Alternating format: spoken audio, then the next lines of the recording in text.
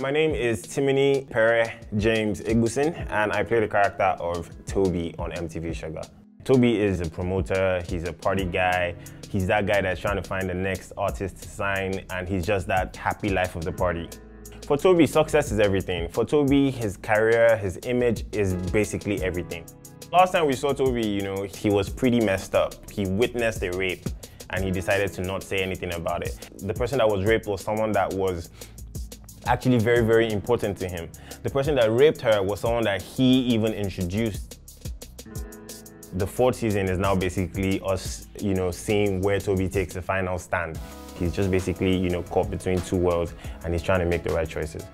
I feel like the whole hustler persona, right, kind of like outshine or has kind of like covered up who Tobi is. And that really happens to us in real life, We do things and we follow the crowd and we succumb to peer pressure, and then before you know what's happening, we don't even recognize ourselves when we see ourselves in the mirror.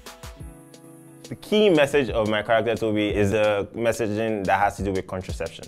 A lot of young people don't care about it. A lot of young people don't think that it's important enough. A lot of young people think, they honestly feel like HIV is far-fetched. Like that one time that you decide to not use protection is that time that you might get pregnant. It's that time that you might catch chlamydia, or that's time that you might just have HIV. Like HIV is the only thing I should be worried about. We've put a conversation on the table.